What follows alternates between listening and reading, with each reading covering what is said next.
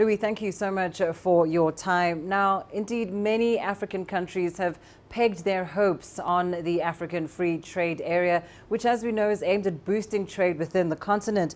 But surely this Russia-Ukraine conflict and the related supply disruptions have exposed just how reliant Africa is on imports. How do we counter this?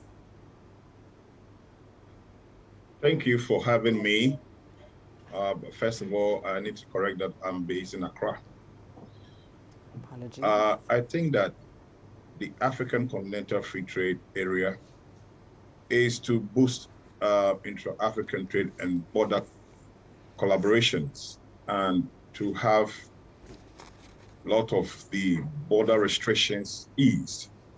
And therefore, if we want to boost intra-African trade, I think that, yes, the world is global now.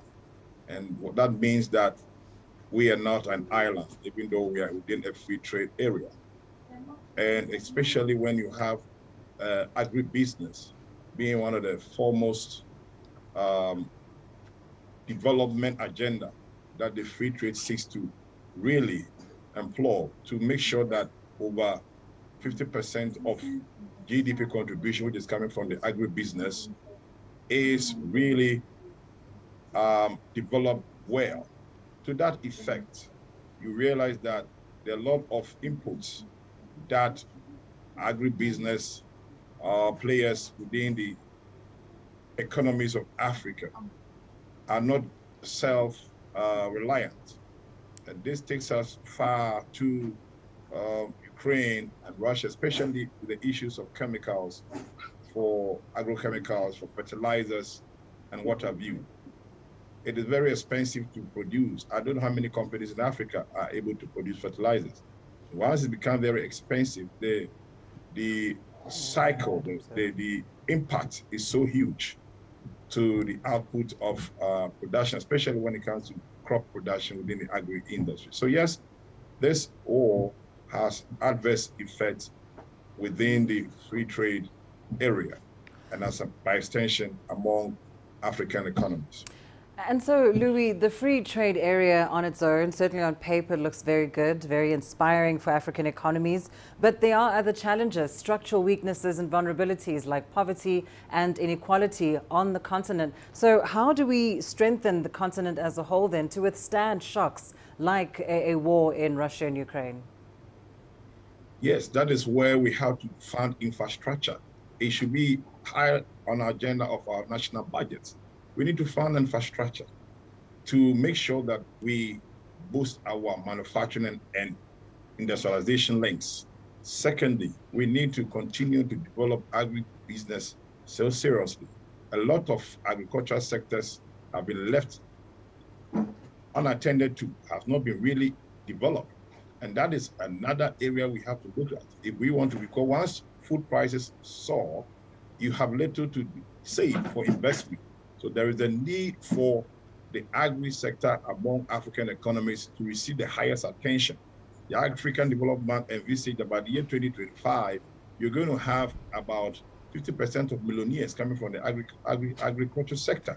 And therefore, if Africa wants to be able to be self-reliant, that is the first approach. The second approach has to do with patronizing our own made in Africa products and services to reduce the pressure on our hard cash, our hard currencies like the dollar.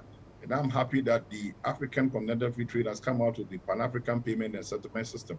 It is estimated over $5 billion could be lost, if not because of the payment settlement, so that commodity trading will be eased to be done within our own local currencies. That will reduce the pressure on our local currencies and be able to save enough to develop other yearning sectors.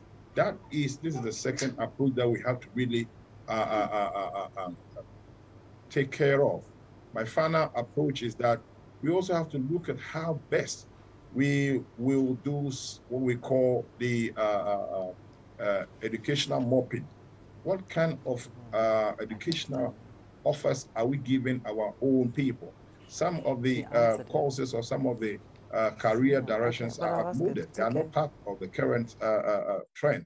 We need to come out with pragmatic and up to current educational systems and courses so that our people can also move away from the traditional and practicable courses that they studied.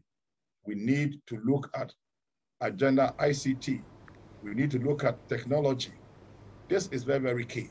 And I think that when we really restructure our educational approaches, Africa will be self-reliant and will reduce a lot of imports from other jurisdictions.